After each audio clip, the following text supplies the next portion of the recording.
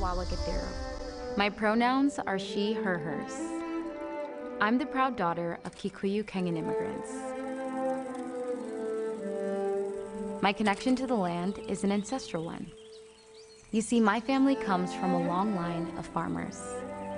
But it wasn't until I was a teenager that I began to understand the climate crisis as a justice issue. It didn't take long to notice that communities and people who look like me were missing from climate narratives and leadership. So, I did something about it. In 2021, I started the nonprofit Black Girl Environmentalist. Oh, I'm so excited for this right now. That was a clip of a short film by our next guest, Wawa Gatheru, in partnership with Series Inc. And Wawa has made it her mission to empower Black women in the climate sector through her foundation, Black Girl Environmentalist. And she's joining me right now, right next to me. Also, you have an amazing story. You're also a really cute kid. Oh, thank you. Those pictures were adorable. Okay, so tell me a little bit about, in that clip that we just saw, you talked about your heritage. So tell me about that and how that plays a role in what you're doing right now and why you wanted to create this foundation. Yeah, like I said in the video, I come from a long line of farmers. I'm a very proud Kenyan American woman, and from a young age, my parents really instilled in me this deep love and appreciation for the planet. So now, as a Gen Z climate activist and the founder of Black Girl Environmentalist, I get to contribute my voice every single day to mobilizing the next generation of climate leaders of color, because our planet is so beautiful and we have to do what we can to protect it. I love this, and I feel like you must be paving the way for a lot of people in that generation in particular, but also when it comes to diversity and inclusion and making sure you get people involved in that. What has that experience been like for you, and what has been the feedback too? Yeah, I want to take a step back actually and really give people an understanding of what the landscape is. So while people of color make up nearly 40% of the US population, people of color don't exceed a 12 to 16% green ceiling of representation in the climate movement. So even though we're here and we're actually disproportionately being impacted by the climate crisis, we're actually not in leadership positions. So Black Girl Environmentalist and the work that I do is really about resourcing that next generation, early career youth that are really, really mobilized and understand the gravity of the climate crisis, but may not know how to take the next steps to really harness their voices and really contribute in a meaningful way to solve this thing. I'm so impressed. I want to talk about the leadership. You and what you've been doing has earned you multiple publications and recognition in so many different avenues. What's that like been for you? And also, I mean, weren't you just on a cover with Billie Eilish?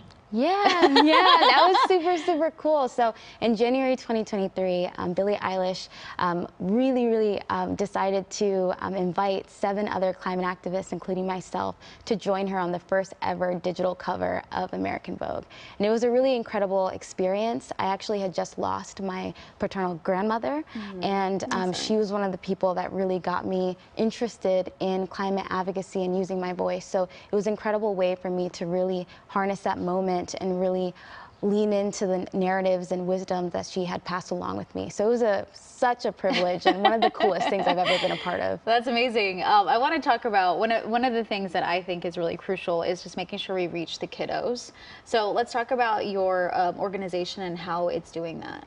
Yeah, so we specifically work with Black women and Black gender expansive youth. So that looks like high schoolers, that looks like undergraduates, it looks like recent graduates. We find that really getting people when they're young is so important. It really is. Right? When you're young, you have this imagination, you have this feeling inside of you that you can use your voice, and I believe that we can. I think oftentimes when we get older, we have people tell us that, you know, maybe we're being naive or we're being too emotional, and I reject that. I think we should really be harnessing the power that young people have in our voices, and to me, it's actually leaning on this historical presence of young people. Young people have led virtually every social movement. So right now, young people, we need to be mobilizing our voices and coming together to build collective power to use our voices to solve the climate crisis. I feel so inspired right now. You're incredible.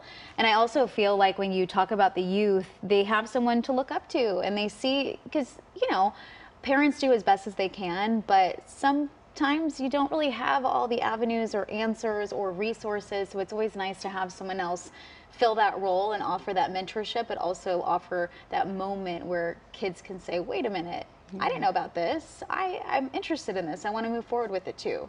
So I think what you're doing is incredible. Thank you. Congratulations. Thank you so much. And thank you so much for being here. Let everybody know where they can find more information on you and what you're doing. Yes, so you can find more about Black Girl Environmentalist at our website at blackgirlenvironmentalist.org and on Instagram. And make sure to follow, support, and reach out if you want to collaborate or join the movement.